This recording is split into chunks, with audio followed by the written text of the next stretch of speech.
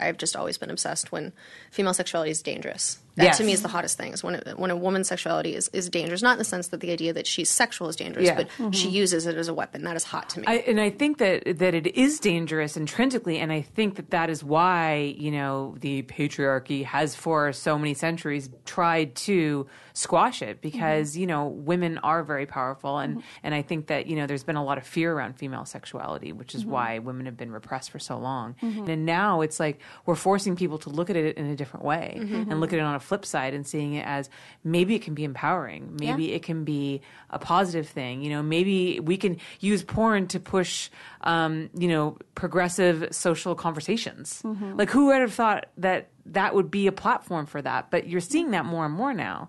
And that, for me, is really exciting about, like, this new era of porn.